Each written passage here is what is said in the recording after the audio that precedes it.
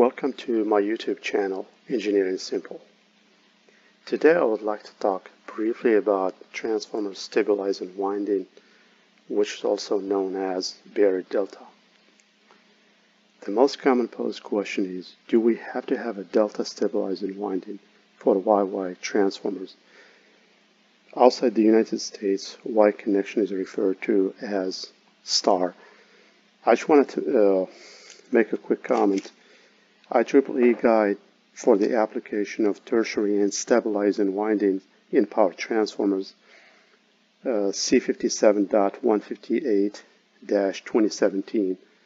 It kind of clarifies the difference between a stabilize and winding and a tertiary winding. A stabilize and winding basically is used for harmonic suppression. It's not the bushings or the terminals are not brought out. The tertiary winding is used for supplying power, like to station service at the substation. So the answer to the question above is it depends. For ungrounded Y, grounded Y transformers, the delta is required in order to balance the amp turns. For grounded Y transformers, sometimes the delta creates problems with system relay protection scheme. And I will talk about that more in future videos. So the application for YY transformer must be well understood by both the customer and the manufacturer to determine if the delta is required or not. Sometimes the delta is not required, but the manufacturer cannot perform core loss, voltage induced, or sound test and may request using a delta winding.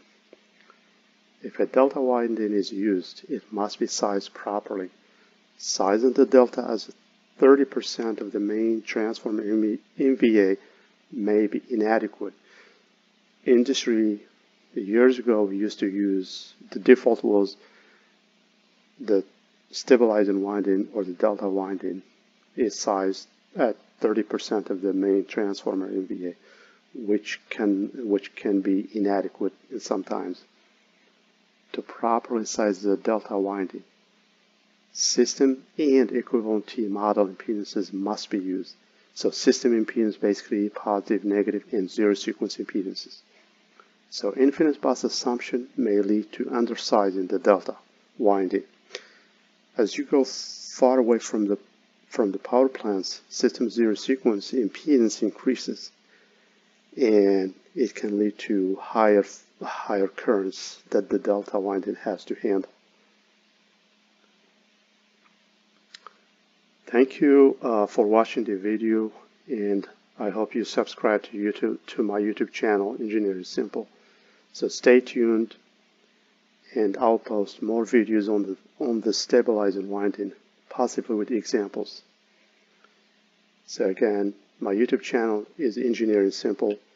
If you have questions or would like to know more about a certain topic, please email me at engineeringsimpleyt@gmail.com. Thank you and have a good day.